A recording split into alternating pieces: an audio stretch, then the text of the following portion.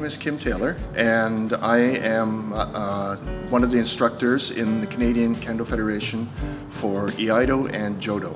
I'm currently the head of the Jodo section, and I'm the organizer of the annual May-Spring seminar at the University of Guelph. Practice. Hi.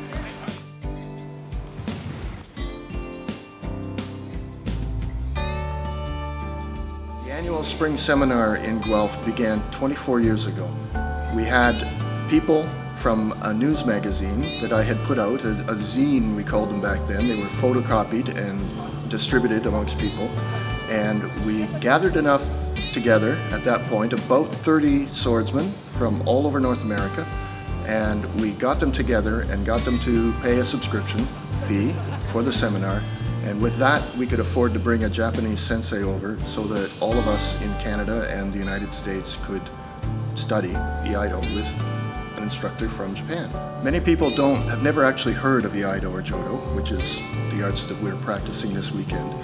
Iaido is the art of drawing the sword, and it is a solo art, obviously, because we use metal blades, and when you're senior enough, you're using a real blade, what we call a live blade.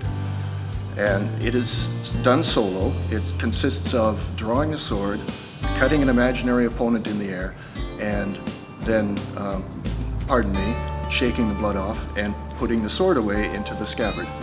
Jodo is an art that is a partner practice.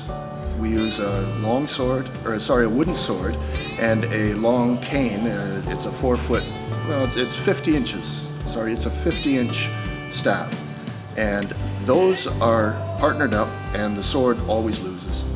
So it's a bit conflicting when you do Iaido and Jodo, because in Iaido you win all the time using your sword, and then you go and you practice Jodo and you lose against some guy with a stick. It's a bit depressing once in a while. I've organized this seminar for all of the time that it's been running, and some people have worried that it wouldn't exist beyond my lifespan. Well, I don't actually plan on dying anytime soon, but if I do, there are other people who can take over. So I don't think it's going to disappear anytime soon. As a matter of fact, I wouldn't be surprised if the annual spring seminar hit its 50th year.